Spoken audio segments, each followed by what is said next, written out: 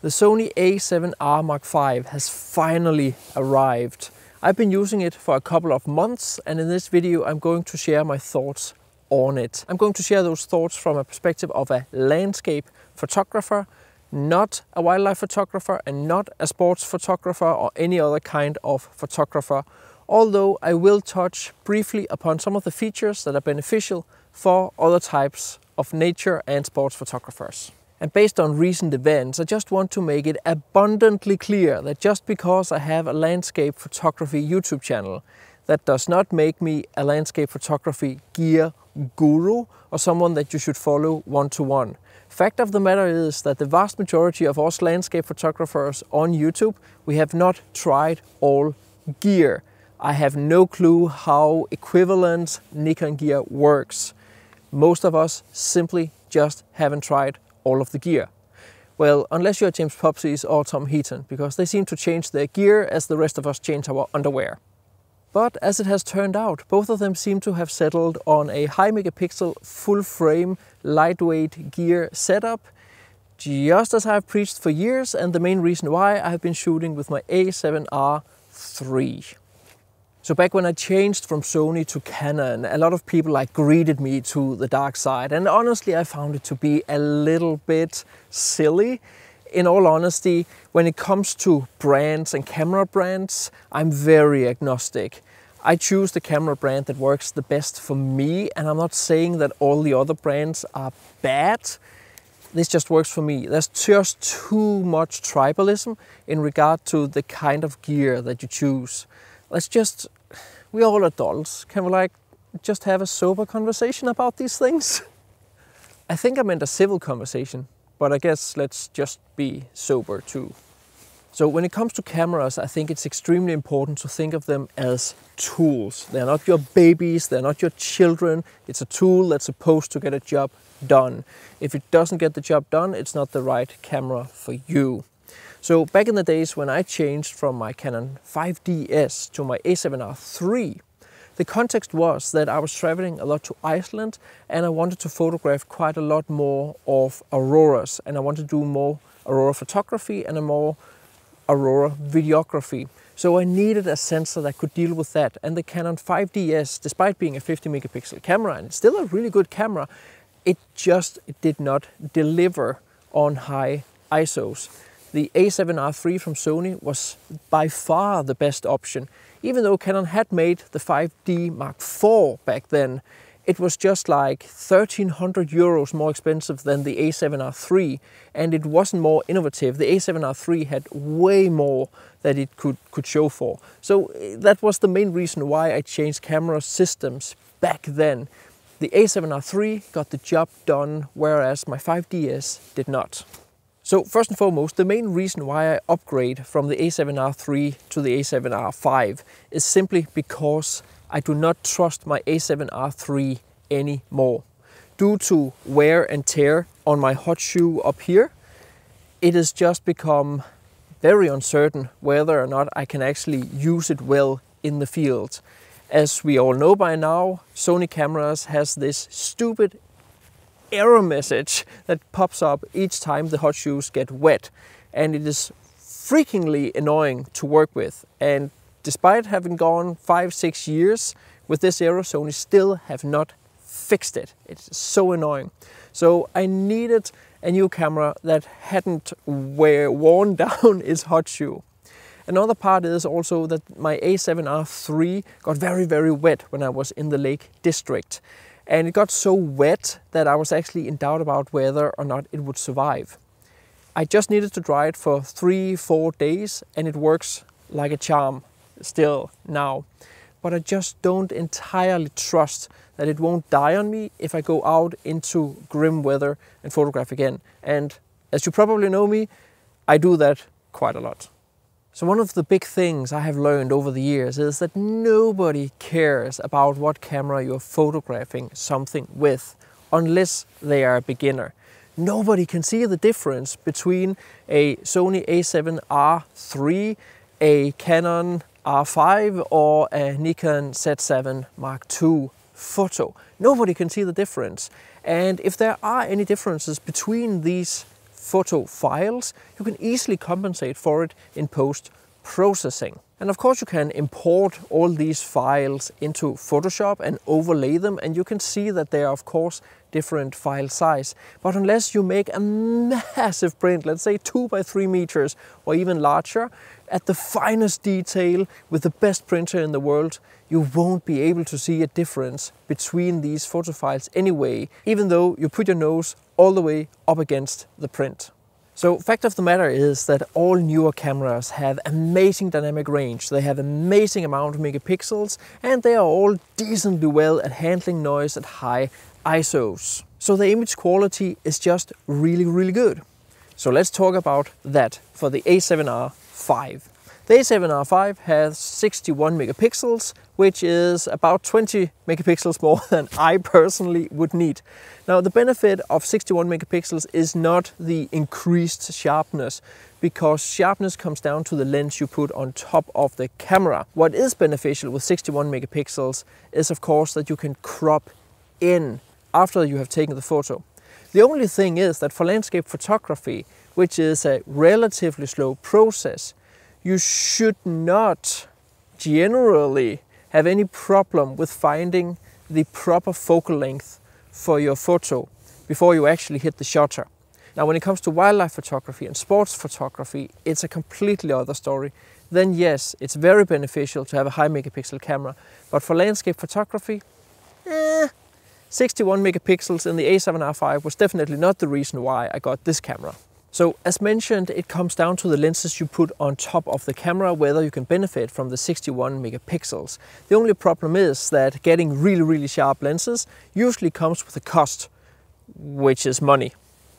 The downside to 61 megapixel files, which is actually quite a big downside, is that they become very heavy, and it requires a computer with a decent amount of processing power to actually process these photos. And it requires the editing programs to actually work and don't fill up your memory in your computer as soon as you just open the library of the files of the a7R5. And obviously, when the camera do offer 61 megapixels, you don't use the medium or low RAW profiles, which is 26 and 15 megapixels. Nobody does that. So when it comes to the image quality of the a7R5, it's great, it's good, it's fine. And if there's anything lacking, you can easily compensate for it with some editing. In the end, when it comes to images and image quality, it is so much more important what you put yourself in front, what you put in front of the camera, more than that it is a 61 megapixel camera. So if you want to learn more about editing your landscape photos, be sure to enroll in my huge Photoshop for landscape photographers post-processing course. Here I cover all the techniques I use to create my high dynamic, epic landscape photos, and also my more atmospheric and moody photos. I'm covering everything from getting into the programs, learning Photoshop without panicking about panels disappearing. I'm going to teach you how to use masking, use luminosity masking, focus stacking, how to clean your photos, how to sharpen your photos, how to blend layers in many different ways, and how to use all the different tools that I use to make my photos pop. So if you want to save a little bit of money, there is a coupon code with the link in the description of this video. So no matter the camera brand, no matter the amount of megapixels and image quality, what gets you the good photos is that you put yourself in front of beautiful and interesting scenes. Now, besides of course the image quality, which is debatable, there are a lot of functions in this camera that I've been looking forward to and that are amazing for us landscape photographers. First and foremost, as this is a mirrorless camera, it's quite small. It doesn't have a mirror inside of it like the DSLR cameras have. Makes it smaller, it's great. The downside to mirrorless cameras is that they just attract a lot of dust onto the sensor. The sensor is exposed when you take off the lens. However, with the new a7R5, Sony has finally actually made sure that the sensor is protected by the shutter when you take off the lens. So in that way, when you change the lenses, we don't get all the dust in the air onto the sensor. One thing to be aware of is that it only shuts down if you are in the non-silent mode of the camera settings. You can change to silent mode and not silent shutter mode inside the camera, but it only works if you are not in silent shutter mode. So a very beneficial thing for landscape photographers that Sony has finally implemented in the a7R5 is focus bracketing or focus stacking. So you can do it automatically within the camera, so you don't have to do it manually, press the screen, change the focus and so forth. So now you simply just go into the menu of focus bracketing, and here you can set the step width and you can set the number of shots that you want to take. And I'm not sure if there's actually any math behind these things. I guess there is. For me, it works right now with 8 as a step width and 17 shots. And the good thing is when the camera has figured out that it has covered the entire focus width of your scene, then it just stops. So even though I've set it to 17 shots, it just stops at 8. So even though focus stacking is still a cumbersome process when it comes to processing the focus stacked files, they have made it easier to actually focus stack in the field. Admittedly, I also have had some issues with my camera not being able to focus stack no matter what lens I've tried. For now, my 20mm f1.8 seems to work. The new 16-35mm seems to work. I haven't checked some of the other lenses right now, but right now my camera works. I don't know why it didn't work a couple of weeks ago, because I'm not sure I have updated the firmware, but there you go. It seems to work. Now, another big thing with the a7R5 is that it should have a greatly increased image stabilization built into the camera house. So no matter if you're using a lens with image stabilization in it or one without, it should be able to compensate up to 8 stops of light.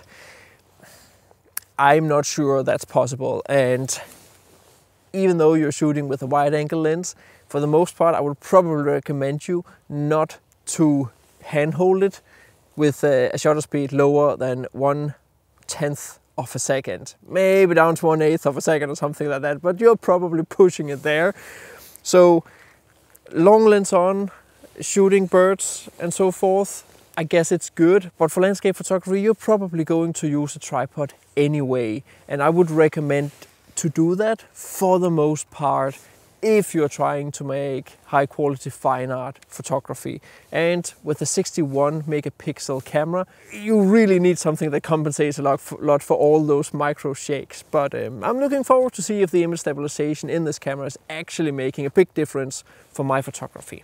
So the resolution of the monitor and the resolution of the viewfinder when you look through it had also been greatly upgraded, especially since the a7R3.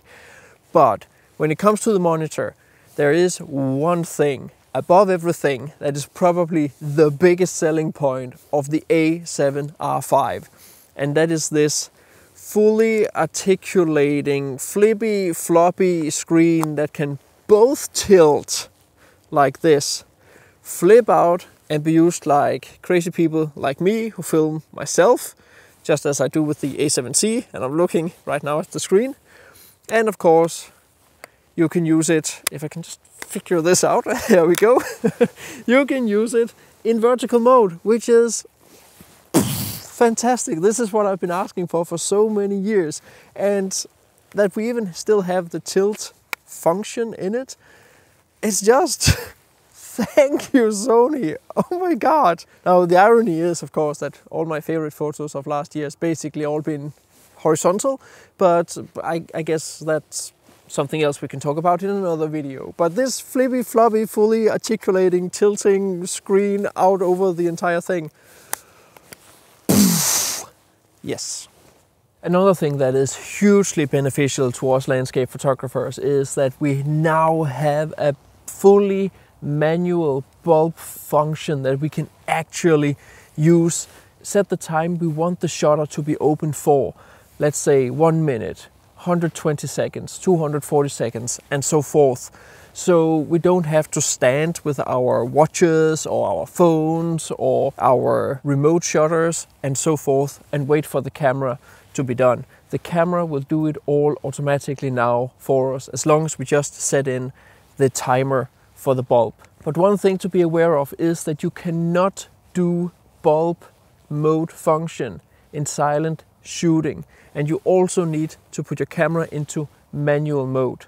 So manual mode and your camera cannot be in silent shooting mode if you want to benefit from the bulb function. So as I mentioned to begin with, one of the main reasons why I kind of needed to upgrade the camera was because I didn't trust it perfectly. So it is good that the a7R5 has upgraded its weather sealing, at least compared to the a7R3. I'm not so sure it is better than the a7R4, but it's better for me, which is good.